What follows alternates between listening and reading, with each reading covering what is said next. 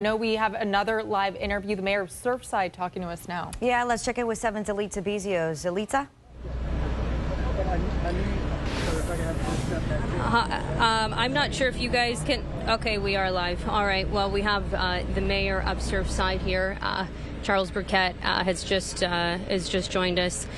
Can you tell us the latest numbers and what you know this morning? Well, what I know is that I walked the site this morning, and fortunately the rain has stopped. I know there was rain overnight, and they said that was heavy rain at some point. But the work continues. We've got waves of search and rescue teams. We've got teams now from Israel and Mexico. We've had calls from South Africa.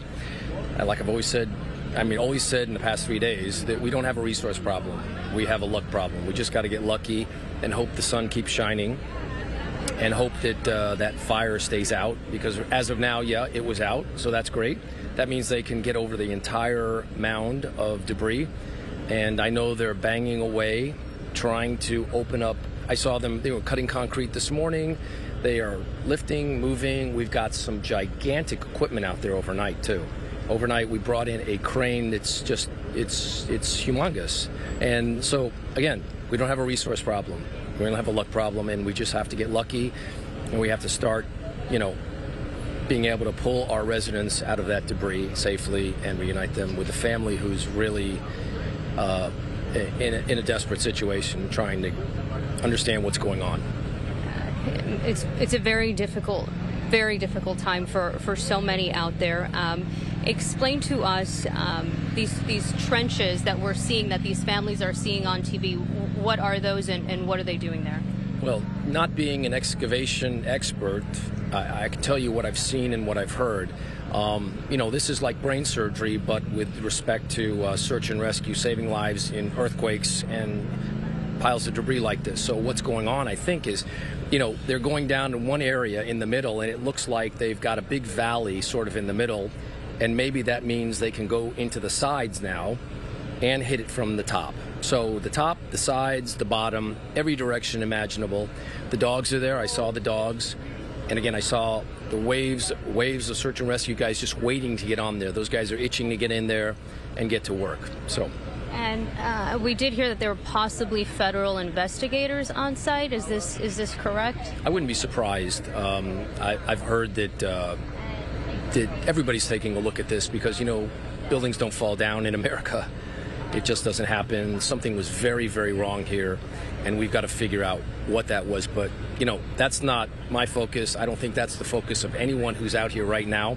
The focus is to pull these residents out alive and reunite them with the families. That's all we're going to do, and we're going to keep doing it for a very, very long time. And, some of the people who have lost their lives were identified. We learned who they were yesterday. Two of them, family members of our chief meteorologist, Phil Farrow, and obviously other families whose names, we don't necessarily know, also affected. A message to these families who have lost their loved ones. It's crushing. It's crushing. It's heartbreaking. Is it an act of God? We don't know. We just don't know. But there obviously was something very wrong with that building, and it wasn't an act of God. I take that back. It was not an act of God. Something was very wrong with this building, but it's a disaster. It's a disaster for Florida. It's a disaster for the families. It's a disaster all the way around. And I think, you talk about God, and we've talked about this a few times. It's Sunday today.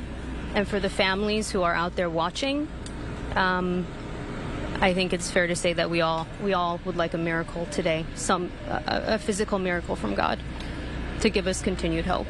What is your message to the families? My message is, yes, I'm expecting a miracle, and I know that the families, I understand that the mayor has approved a visit by the families to the site. I'm excited about that because that was something that I was hopeful would happen. They need to be close to their family, and they need to see what's going on for themselves. And kudos to Mayor Cava, our U.S. senators, Debbie Wasserman Schultz, and our Florida governor for making that happen. We've got a great team.